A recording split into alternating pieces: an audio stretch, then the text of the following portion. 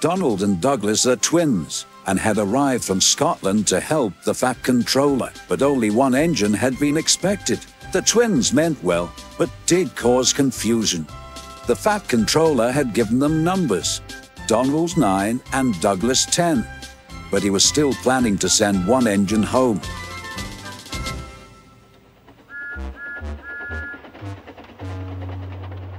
There was a brake van in the yard that had taken a dislike to Douglas. Things always went wrong when he had to take it out. His trains were late and he was blamed. Douglas began to worry. Donald, his twin, was angry. "You're a muckle nuisance," said Donald. "It's to leave you behind I'd be wanting." "You can't," said the van. "I'm essential." "Oh, Kaya!" Donald burst out. "You're nothing but a screeching and a noise when all's said and done.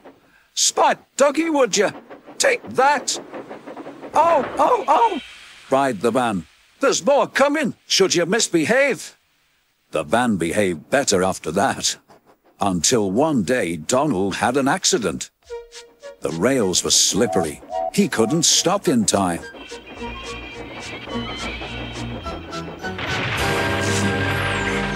The Fat Controller was most annoying.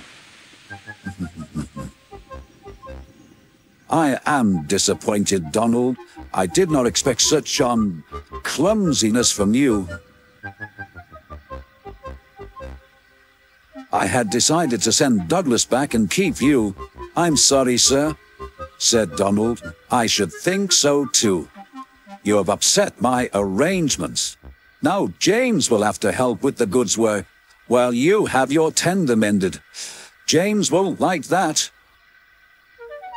The Fat Controller is right. James rumbled dreadfully.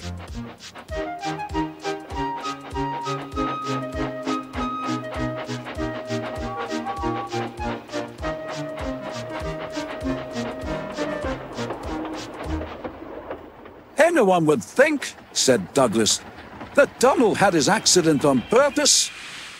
I heard tell about an engine and some tar wagons." "Shut up," said James. "It's not funny." He didn't like to be reminded of his own accident.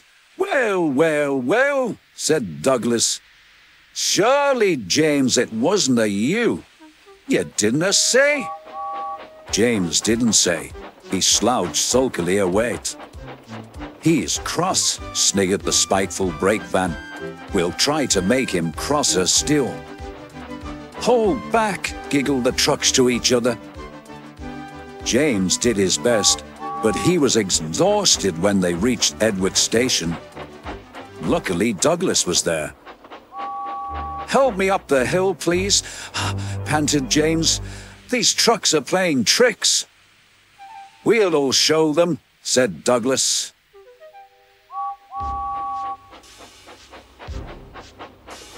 Slowly but surely, a snorting engines forced the trucks off the hills. But James was losing steam. "I can't do it! I can't do it! Lay it to me!" shouted Douglas. The guard was anxious. "Go steady! The van's breaking!" The van was in pieces. No one had been hurt, and soon Edward came to clear the mess. The Fat Controller was on board. "I might have known it would be Douglas," he said. "Douglas was grand, sir," said Edward.